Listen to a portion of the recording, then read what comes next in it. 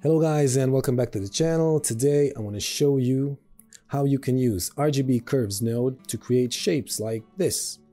And it's very simple, and you can use it with these RGB curve modeling nodes that I created and that you can download from the link in the description. They're just $2 and it will be a great way to support this channel. If you don't want to download them, then you can watch me until the end of this video and I will show you how to recreate them. It's not that complicated. Anyway, how it works, it's pretty simple.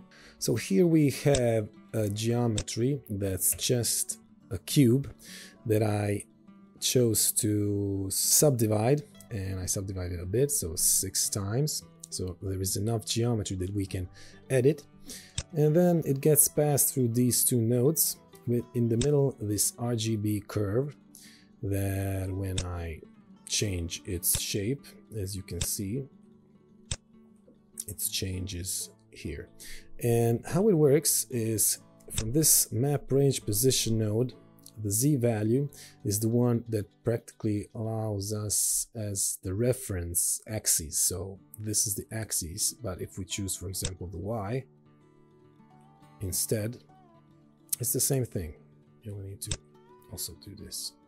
So it's not that complicated, and I'm going to show you in a second how this works. And here you can switch on the symmetric, because if you turn it off, this happens. So practically everything moves in that X and Y direction. See? So only the X, only the Y, only, or symmetric, only the X and only the Y, or both of them. You can also plug in the selection here. So if you don't want to, I don't know, maybe modify vertices that are on the negative X, for example, or stuff like that. But you also have these two parameters, which is the multiply. So you can multiply it, and you can add. So you can make it bigger, smaller, stuff like this.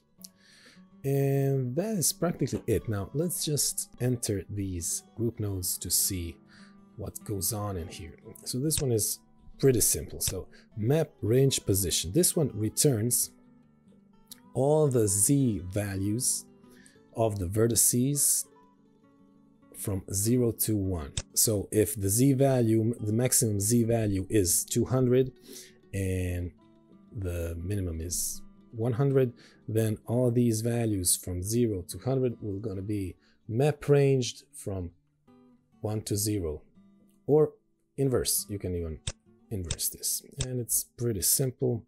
What we got here, we just have the geometry passed on, and we use the attribute statistic node that captures the maximum and the minimum X, the maximum and the minimum Y, the maximum and the minimum Z, and then it map ranges them from 0 to 1. We use also the inverse, so the same thing here, so from 0 to 1, but here we use it from 1 to 0, and we use the switch, the inverse switch, that chooses this one or this one depending on the switch, on the inverse switch. Okay, and this is, so this is these are the values 0 to 1 that we use into our RGB curve color socket, and then we insert these color socket into our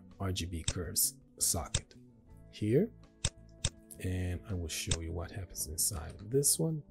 This RGB curves gets multiplied, remember, and it also gets added, that value, and then this RGB value gets added here to my X, Y, and Z components of the position of every vertex, or it gets multiplied by, depending on the symmetric checkbox switch.